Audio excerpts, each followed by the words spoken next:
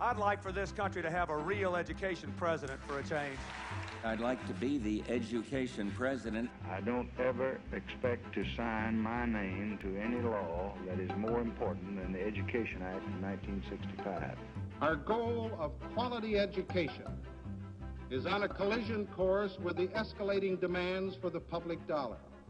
Since 1971, educational spending in the U.S. has grown from $4,300 to more than $9,000 per student, and that's adjusted for inflation. Passage of tuition tax credits. We must address some very real problems. Voluntary school prayer. It is not just a money problem, but it is a money problem. And abolishing the Department of Education. So we've doubled what we spend on each child. But double the money is worth it if we're producing better results. Unfortunately, we're not.